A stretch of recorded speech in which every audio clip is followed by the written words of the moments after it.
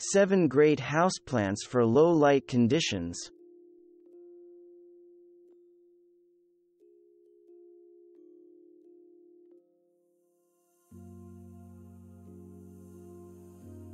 A member of the Dracaena genus that includes several other popular houseplants, lucky bamboo is not a member of the bamboo family at all, though its shoots are similar to those of bamboo. Normally grown in water, lucky bamboo plants can be found in offices, on desks, in businesses, and in homes pretty much everywhere. An important element of feng shui practice, lucky bamboo plants are said to bring good luck and fortune, especially if the plants were given as gifts. It also helps that they have a well-earned reputation as being nearly indestructible.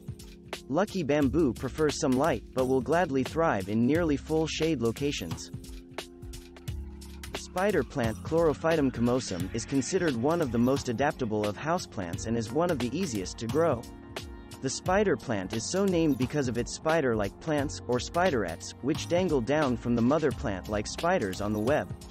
Available in green or variegated varieties, these spiderets often start out as small white flowers. Golden Pothos can thrive in conditions that almost no other plant can grow, including darkness and a near-complete lack of water.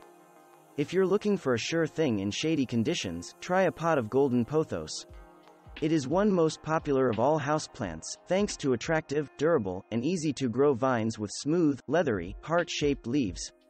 Some varieties have leaves with distinctive marbling alternating along rope-like green stems. Pothos vines are also among the top 10 air-purifying plants for indoor use. Not all ferns will thrive in shady corners, but many are well-suited to low-light conditions. Ferns are some of the oldest plants in the world. They have been thriving for 300 million years and grow in an astonishing array of environments. As houseplants, they have been in cultivation for centuries. For indoor use, common species include American maidenhair fern Adiantum pedatum, bird's nest fern Asplenium hybrid, and queen fern Nephrolophus obliterata. The Sansevieria species are some of the best low-light plants. They are striking in appearance and strikingly easy to grow. The snake plant, also called mother-in-law's tongue, is one of the most recommended plants for improving air quality. The optimal place to keep this relatively inexpensive and low-maintenance plant is the bedroom because it converts carbon dioxide into oxygen at night. This is a very long-lived plant that can thrive for decades. Plants in the Dracaena genus include a huge variety used for home, office, apartments, malls and landscape decoration.